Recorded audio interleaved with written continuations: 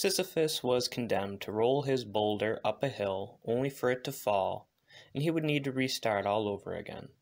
To Camus, we must consider, of course, Sisyphus to be happy, for there is no end point or goal to our existence, no ideological end for us to attain.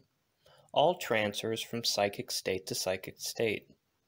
It is thus an absurd and meaningless existence for Sisyphus, him, of course, being the model of all humanity. One falls victim to ideology when they assume there is an end for them to attain, when all becomes complete. They have achieved their end, and all becomes ordered and thus closed, unopened to anything else.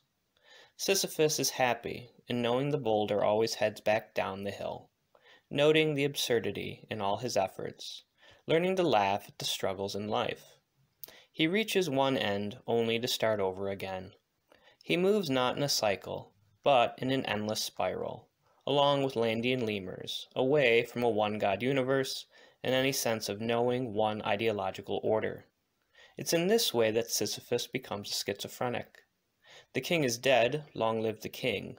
The meme is dead, long live the meme. Sisyphus moves on ceaselessly and absurdly for all eternity. For every end, some new absurdity starts on again. The death of the dinosaurs made way for man. The machine may emerge amidst the death of man, or perhaps he will simply destroy himself, marking the return of the reign of rats.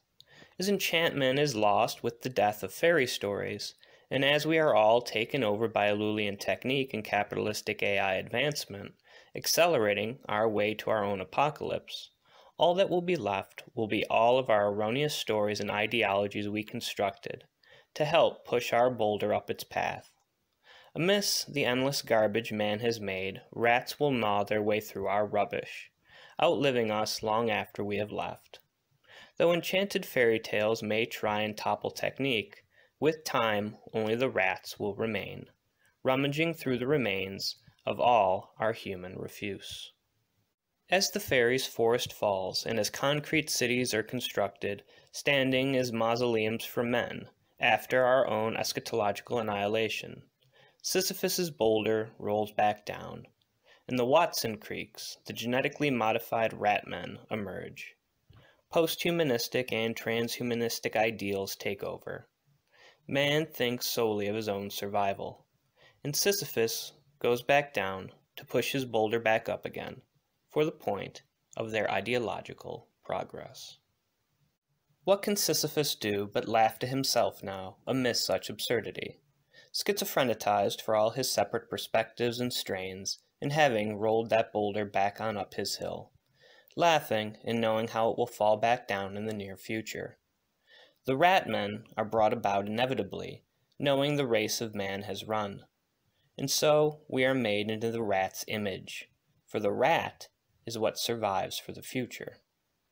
Only the rats can or should remain manifest in man.